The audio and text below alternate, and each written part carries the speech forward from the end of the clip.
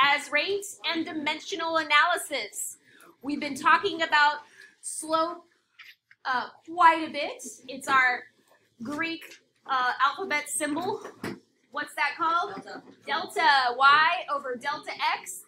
And yesterday, guys, can you not talk while I'm talking? Thank you. Yesterday we started talking about dimensional analysis.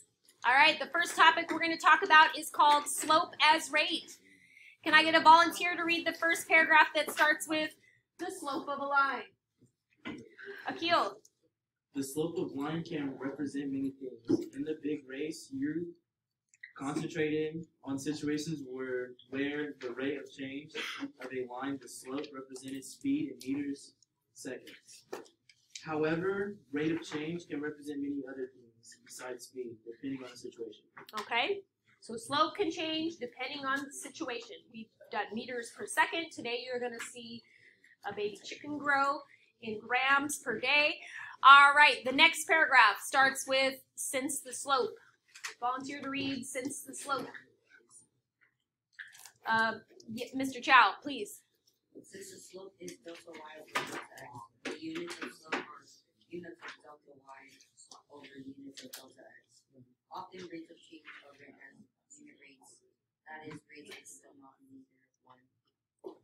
In the situation shown in the graph at the right, the slope is delta y over delta x equals to 21,000 people over 7 years.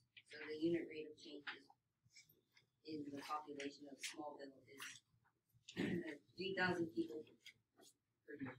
Awesome, thank you. Great job reading.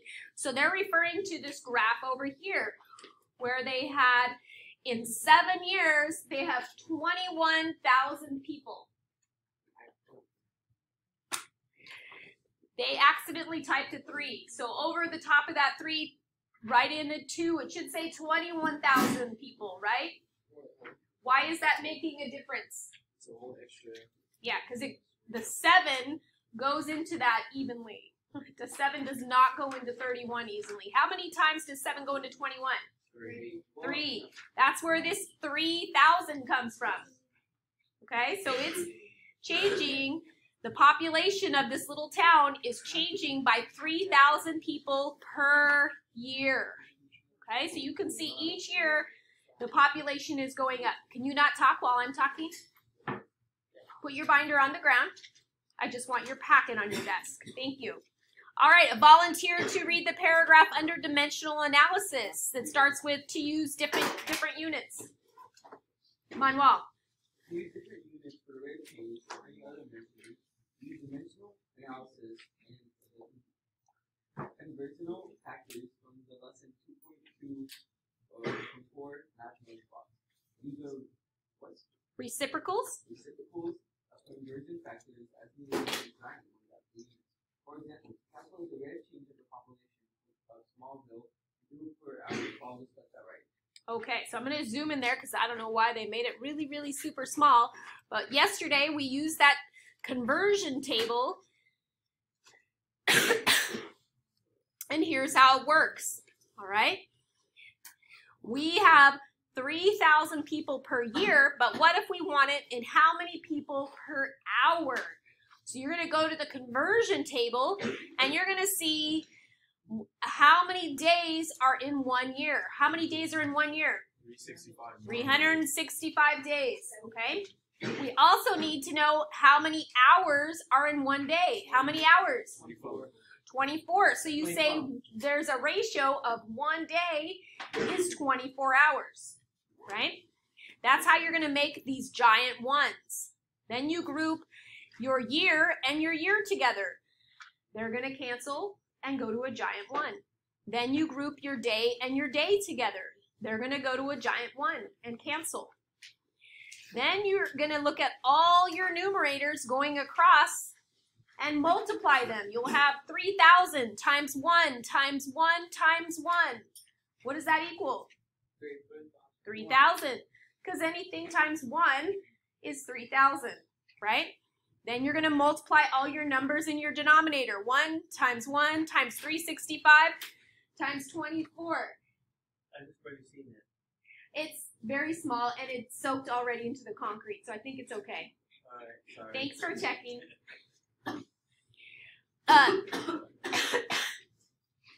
So I would take the 365 and the 24 and multiply them. Where can you do that? Calculator. Okay? Then your last operation is to do what with the 3,000? Divide it. You're going to divide it by whatever you get after you multiply those numbers. Notice you get this crazy decimal. 0.342 people for every 1 hour. Okay? So we changed from how many people per year to how many people per hour using the conversion table that we looked at yesterday. All right? So that's how the giant ones work.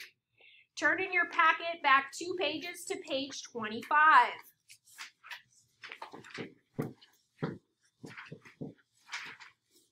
At the top of page 25 is the start of lesson 2.3.1, which is called writing the equation of a line given the slope and a point. All right? If you know 1 point and you know the slope, you can find the y-intercept and then write your equation of the line. The slope goes in for which variable? So what's the equation of the line? Y equals what? MX plus B. Y equals mx plus b. The slope goes in for which of those? M. Okay? You know the M, and you can find the b, then you can plug those 2 numbers in and have your equation of the line. All right? We're going to do it using a graph. All right? How can I use slope and a point to write an equation? Volunteer to read this paragraph about our friend Colleen.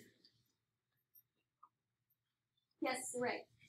Colleen decided to track the weight of one of her chicks that was born just before she purchased a farm. She found that her chick grew steadily by about 5.2 grams each day, and she assumes that it has been doing so since it hatched, 9 days after it hatched. The chick weighed 98. Awesome. Thank you. Okay? So, we've got basically 2 pieces of information here, right? They told us that the chick is growing every day by about 5.2 grams. And on which day? Day 9, our chick weighed 98.4. Okay, that's the important information. We're going to make a graph out of that. So, problem 88 says to refer to 87. They forgot to write the 87 there. They're just talking about the question about Colleen. Okay? So, part A, bless you. Part A says, what is the chick's rate of growth? 5.2 grams. That chick is growing 5.2 grams every day. How does that relate to the equation of the line? Well, it becomes the slope. If it's growing 5.2 grams per day, that means the slope is 5.2. Write that down on your paper right now. Okay? Let's read question B. Question B says, before graphing, describe the line that represents the growth of the chick. Do you know any point on the line?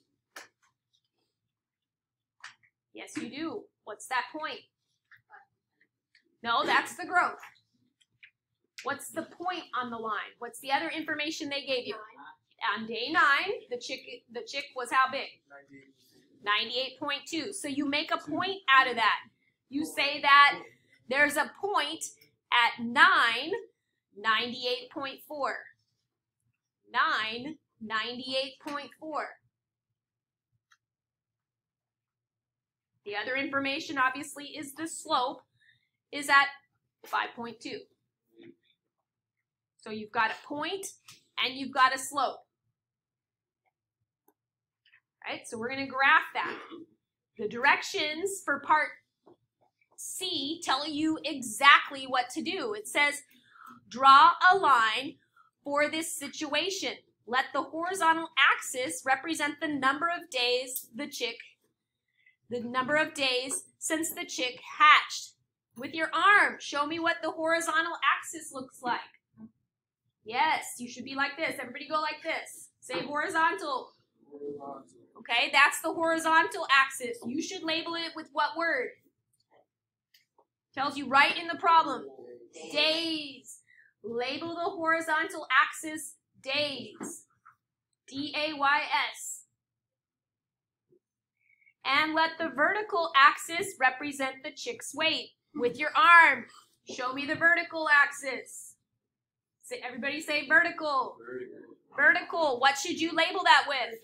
Weight. Weight. So you're going to write weight on the vertical axis. W-E-I-G-H-T. Then it says, label and scale your axis appropriately and title your graph, Growth of a Baby Chick. Tells you exactly what to write. Growth of a baby chick. Write it on there right now. Okay? What would be an appropriate way to label the horizontal axis?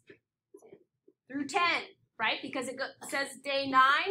So we're going to label it 1, 2, 3, 4, 5, 6, 7, 8, 9, 10. Do that right now. What would be an appropriate way to label the y-axis or the vertical axis? We need to get all the way up to what? 98.4, which is really close to what? 100. Okay, so we want to get up to 100. If I wrote out all the numbers between 1 and 100, would it fit? Probably not, unless you wrote teeny tiny.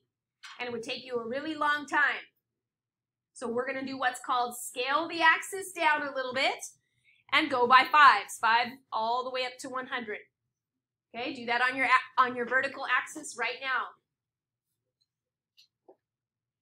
Then you're going to put an approximate point where day 9, so here's day 9 across the horizontal axis, and it was 98.4 grams. So go all the way up, almost to the top. So you should be in the upper right-hand corner somewhere.